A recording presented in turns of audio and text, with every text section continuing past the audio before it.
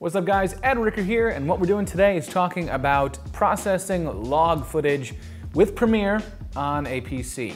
Now, I'm wearing my bamboo shirt today just as a protest against winter. So first of all, you gotta have log footage. I am going to include some log footage in the video description as well as a download link. Second of all, you need to have a LUT or a lookup table, and those convert the log video profile into a standard image that you can then work with a little easier.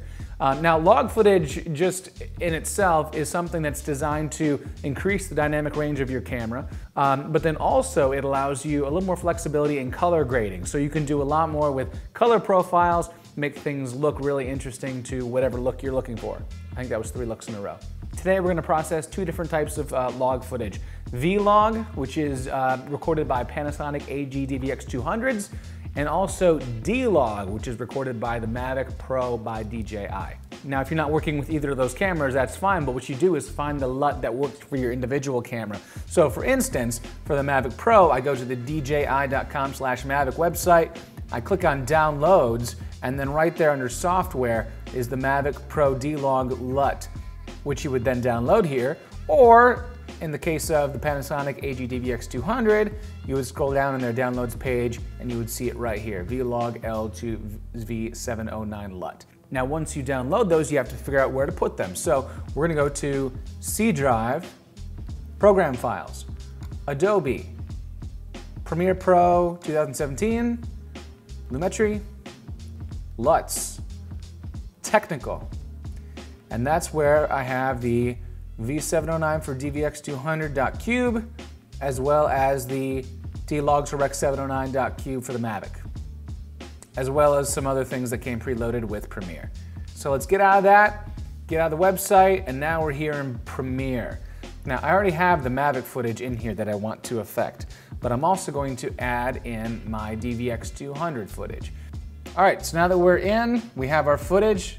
This is the Mavic footage, this is the DVX200 footage. So let's go to the Mavic footage. Because we're in the color workspaces, you see the Lumetri color window on the right.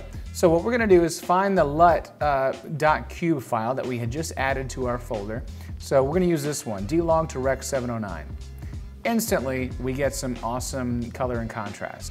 Go over to the DVX200 footage and let's put in our DVX200 Vlog to V709 cube file. Okay, not so much of a big drastic change here. So let's start with the Mavic footage. I'm going to add exposure. Let's do 2 on the exposure, just to get a little bit of a brighter image. I'm also gonna add a little bit of contrast, add a little bit of detail back into the shadows. So if we go like 30 on the details, you'll see that we have a little more detail, a little bit brighter on the shadows here in the trees and over there at the ground. I'm also going to get a little bit of the highlights, just see a little bit more of the sky detail like that. It is a bit blue though, so what I'm gonna do is get rid of all of my settings, put these all back to 0 essentially, and we're going to go to Creative right here. And we're going to go to some of these looks for the Mavic. Now, some of these are dark, some of these are a little bit different, but my favorite here is 3010, right there. Now let's add our exposure back. Let's add a little bit of contrast back. Bump up our shadows again because we want to see a little bit of detail in the shadows. And then we're also going to add 20 to our saturation. Now, this is a pretty cool look. I don't mind this, and I think it's because it's a little less blue, so we've kind of gotten a little bit more of a cinematic look. We've dropped the blueness of the sky and the blueness of the water. So let's just toggle it on and off just to see where we were at before. And this is what we have now.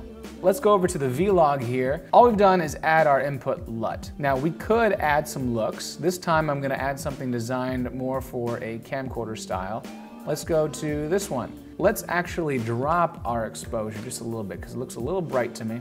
We're also going to add a little of the contrast. We're going to up our saturation to 140. That might be too much, 130, how about that? There we go, got a little bit more green in the grass. Let's drop our shadows even just a little bit. Now we have a much more contrasty image, something a little bit more moody. We could even bring our highlights up just a little bit. Now let's see what it looks like without a look. So I'm gonna go to none on the looks. So we're gonna go 0, 0, 0, 0, 0, 100, and so that is back to the original LUT. with none on the looks. Now we're going to add our contrast back in. We'll go pretty high in the contrast, maybe even 60. Saturation, let's go 140. Let's make our highlights a little higher, make our shadows a little darker. So really, it's whatever you're going for. There are a ton of looks in here, a ton of things that can make things look really off the wall or really cool. There's really high contrast situations like this. There are certain color looks where you might not even have to affect any of your tone if you want to have something a little more extreme like this. Now, when you're going through some of these, you will see HDR, LDR, NDR. HDR is high dynamic range. So if I were to click that, we would see an image that has a little less contrast and a little more definition in the lights and the darks, as opposed to low dynamic range, where you really see all of a sudden your brights get really hot and your blacks get really black, and then neutral would be N. So you also have things that may look like they're shot at night. This is a blue day for night. So now we just took a video in moonlight. How about that? So that's pretty much it, guys. It's pretty easy once you actually get the file, the LUT from the download links of the different respective cameras you're shooting log in. If you like the video, subscribe, because I'm doing videos like this all the time. And give me a comment too if you got a question or a suggestion. And until next time, happy editing, guys.